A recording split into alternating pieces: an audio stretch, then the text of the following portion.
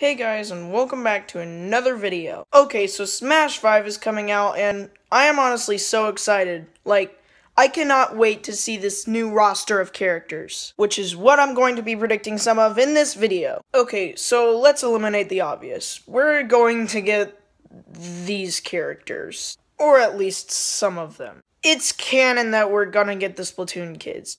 And Link. Okay, so we're obviously getting Mario, but I would like a separate character for Super Mario Odyssey Mario, and his special smash will be he can possess the other player, and yeah, that's pretty cool. Nintendo, get on it. Okay, so I hope we get Sonic, but I also hope we get more characters like Knuckles or Tails. Now, some people wanted Crash Bandicoot, but I'm not really a Crash Bandicoot player.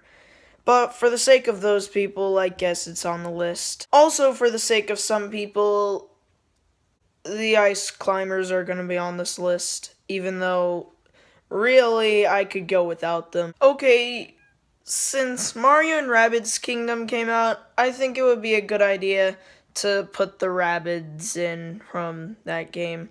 Just to kind of promote it, I guess, or something. Finally, I want Waluigi. Just like many other people. Please, Nintendo, just put it on a Smash Bros. Game. Just put him on a Smash Bros. Game. We are waiting.